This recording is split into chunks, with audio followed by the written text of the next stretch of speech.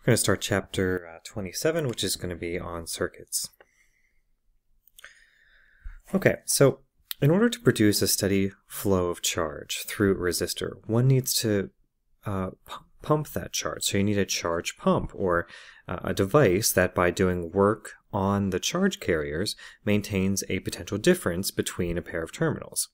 Now, such a device is called an EMF, or an electromotive force. A common EMF device is a battery. That's probably the most common, used to power a wide variety of machines, from wristwatches to submarines. Now, the EMF device that most influences our daily lives is the electric generator, which, by means of electrical connections, wires, from a generating plant, creates a potential difference in our homes and workplaces. So, some other EMF devices are known as solar cells or fuel cells. An EMF device does not have to be an instrument. Living systems, ranging from electric eels and human beings to plants, have physiological EMF devices. All right, so basically, we need to create something that is going to put a current in the circuit. It's going to maintain a potential difference in your circuit, which allows the current to flow, or the flow of charge. Okay.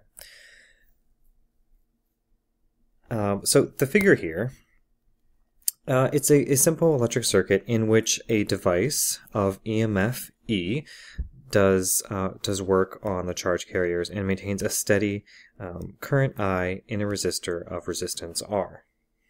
Now I said E, but this is actually Epsilon. So I'm just going to write this like that. You can come up with your own fancy way of writing that, but Epsilon for me is just going to look like that.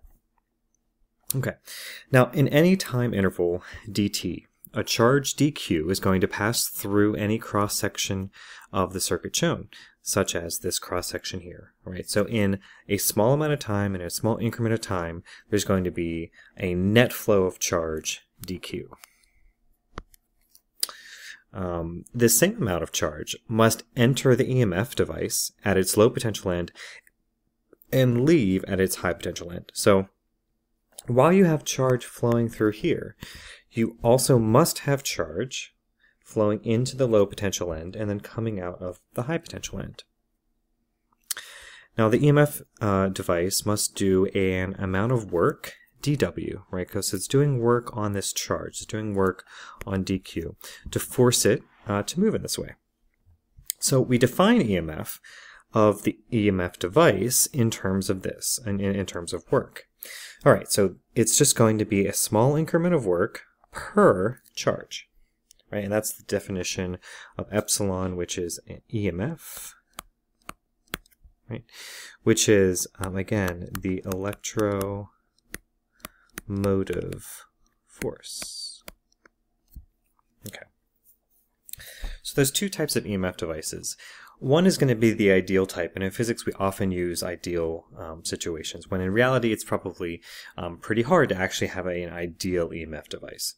But anyway, so an ideal device is one that has no internal resistance to the internal movement of charge from terminal to terminal. Right? The potential difference between the terminals of an ideal EMF device is exactly equal to the EMF of the device. Okay. But in most cases, we're going to use a real EMF, at least in practical situations. So the real EMF device, such as any real battery, has internal resistance to the internal movement of charge. So when a real EMF device is not connected to a circuit, and thus does not have current that goes through it, the potential difference between its terminals is equal to its EMF, like the ideal. However, when that device has current through it, the potential difference between its terminals differs from its EMF. So you're going to have some difference in the actual EMF, or the potential difference is going to be slightly different than the actual EMF of the battery or the EMF device. And we know this because, oftentimes you have batteries that would heat up, so you know that there's some internal resistance they're giving off thermal energy. Okay. So calculating the current in a single loop. All right, so we're going to start with single loops. Keep it simple. And a single loop is just going to look like this. It's one big long series loop that's connected together. All right, this is going to be our battery, and just to remind everyone, symbol for battery looks like this. The long end is going to be the positive side, the short end is going to be the negative side. And the EMF is going to be going from negative to positive, right, which is also the direction of our current in this case. All right, so the battery drives current through the resistor from high potential to low potential. Now, this is an ideal EMF device, so there's not going to be any internal resistance. Okay. So let's start up here. The equation power is equal to the current squared times the resistance, which we've seen in previous chapter, tells us that in a time interval dt, an amount of energy given by I squared R dt will appear in the resistor, as shown in the figure as thermal energy. So where did they get this from? Well, we know power is just going to be the little increment of work over a period of time.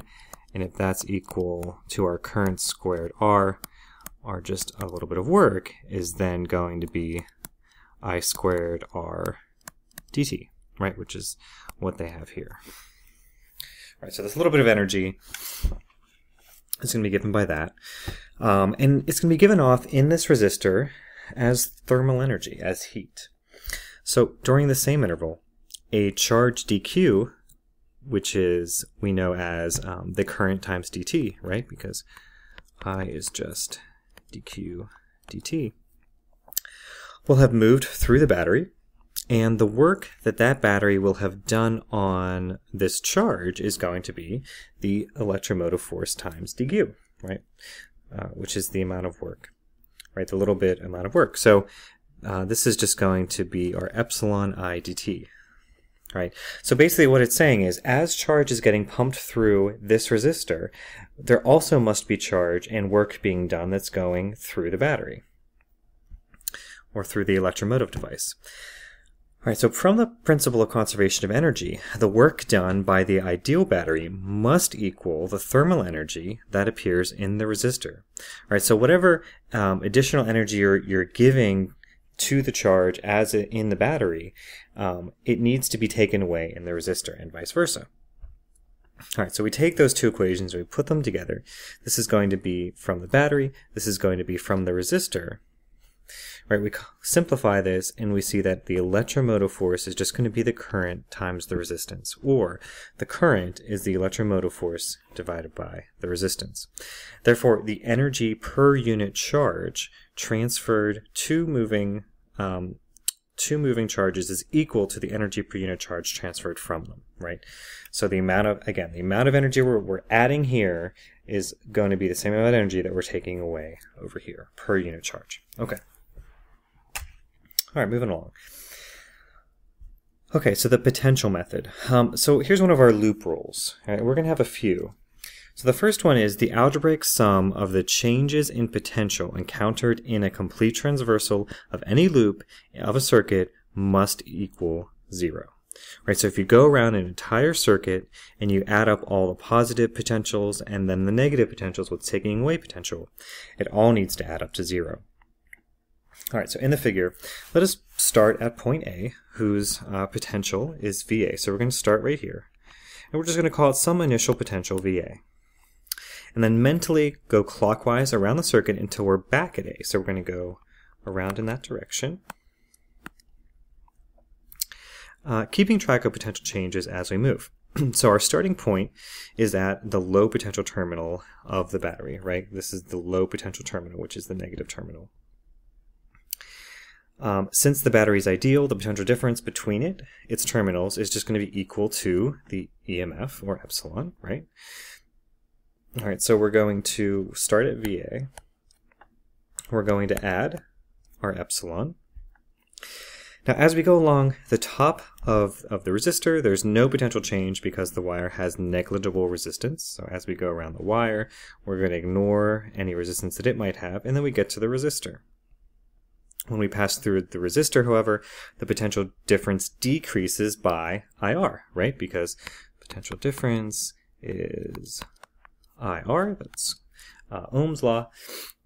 So we know that we're going to be losing this much potential. All right, so we're going to subtract off IR. Now we return to point A by moving along the bottom wire. At point A, the potential is again VA. So if we set this equal to our final voltage, okay. The initial potential as modified for potential changes along the way must equal to our final potential. Right, so our initial, then modified to change along the way, is equal to our final potential. Now we just simplify this out. This is going to cancel, and all you're left with is your epsilon naught, which is your electromotive force, minus IR, is equal to 0. So the changes as it went across is equal to 0. So it follows this loop rule. Okay. Now, calculating the current for a single loop circuit, again, the potential method as we continue on, there's a couple more rules that we want to point out. All right, so for circuits that are more complex than that of the previous figure, which was pretty simple, two basic rules are usually followed for finding potential differences as we move around the loop. All right, one is the resistance rule. So for a move through a resistance in the direction of the current, the change in potential is going to be minus IR. In the opposite direction, it's going to be positive IR. So if you are going around a circuit, and this is also the direction of the current, you go through some resistor, you're going to get a negative IR contribution. Now the EMF rule. So for a move through an ideal EMF device in the direction of the EMF arrow, the change in potential is plus epsilon. And in the opposite direction, it's going to be negative epsilon. So again, if you're now going through an EMF device and it's in this direction, as we go through this, we're going to get a positive contribution to EMF. Okay. All right, so internal resistance. So here we have a circuit that doesn't have an ideal EMF device. Sorry, it's going to be a real battery, which means there's some inherent resistance inside of the battery, and we can just kind of model that as saying if this is our whole battery here, and it's between terminals A and B there, there's going to be a resistance little r right there, as well as the EMF. All right, so a single loop circuit containing a real battery having internal resistance little r and EMF epsilon, the same circuit now spread out in a line. So we just took this circuit over here and we spread it out in a line up here. The potentials encountered in traversing the circuit clockwise from A are also shown. The potential VA is arbitrarily assigned a value of 0, and the other potentials in the circuit are graphed relative to VA. All right, so if we just say our initial is 0, again, it's a relative term because we're talking about potentials. Now we go through the EMF device, so we're going to get a change of whatever the EMF is, right? This change in potential as we go through the part of the battery. And then we go through the resistance of the battery. So again, this is our whole EMF device here, right? So the resistor is inside of it. We're going to lose some of our potential through that resistance, and that's going to be equal to whatever the current is times R. Or, excuse me, this is going to be little r. Okay, now we're continuing, we're outside the battery, we're at point B. Now we are having a constant potential until we hit the next resistor, which is over here. We have the same current going through it, and we have this IR drop here. Okay, and then we get back to whatever our original potential is. All right, so the figure above shows a real battery with internal resistance R wired to an external resistor of resistance R. So according to the potential rule, you're going to have your positive EMF as we go through it, minus this internal resistance, minus the big resistor, and that's going to be equal to 0. So if we simplify this and we solve for our current, it's going to be the EMF divided by the sum of the two resistors. All right, so the EMF divided by big R plus little r. All right, so this was for a real EMF device. All right, so moving on.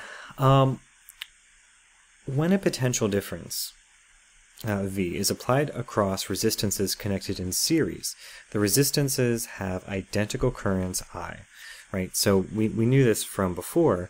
Remember with series Q, right? And Q is directly related to our current. Oops. So we know that the current is going to be constant, or constant along a single loop like this. So in series, you have a constant current. The sum of the potential differences across the resistances is equal to the applied potential difference V, right? So as we go, so we have a potential difference here, and that's going to be equal to the potential difference drop of this one, and this one added together, all these resistors added together. All right, so let's write that out. So we have our positive EMF minus R1, excuse me, minus IR2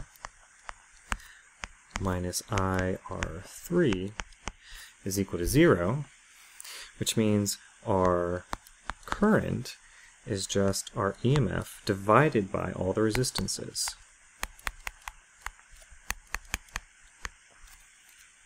By R1 plus R2 plus R3. Now, resistances connected in series can be replaced with an equivalent resistance, which we'll say is R equivalent, that has the same current I and the same potential difference V as the actual resistances. All right, so if we just said it was one big equivalent resistor, it would be the same current, and then some equivalent resistance is equal to 0. So you solve for your current, you see that it's just your EMF divided by whatever your equivalent resistance is, right? And this equivalent resistance is just going to be R1 plus R2 plus R3. Okay. So this is when everything is in a series. So we took this circuit up here and we simplified it to this circuit down here, right? So just one equivalent resistance with the same current going across it. All right. So in other words, your equivalent resistance is just the sum of all your resistances added together. All right, just the n number of resistances. All right, that's it for this lecture. We'll pick it up next time.